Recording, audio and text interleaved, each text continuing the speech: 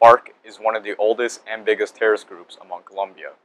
They have a communist ideology which makes them seek equality. They plan to achieve this through armed conflict. They were established as the military wing of the Colombian Communist Party. They are a guerrilla movement that is involved in the continuation of the Colombian armed conflict.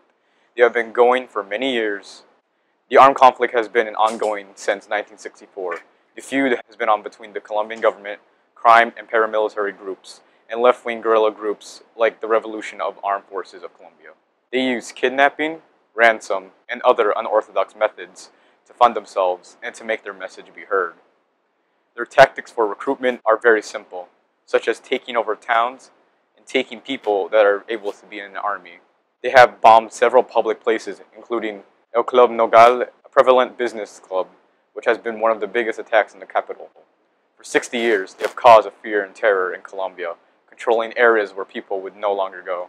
Currently, the group FARC has reduced drastically in the amount of soldier recruitment. Throughout the past years, the Colombian government, with the help of President Santos, they have been negotiating a peace treaty to end this conflict with FARC. Since this started, various time periods of ceasing fire have happened and have benefited the country. Not all Colombians agree with this treaty, but it is the way of peace. They stand to cause change in Colombia and cause a revolution.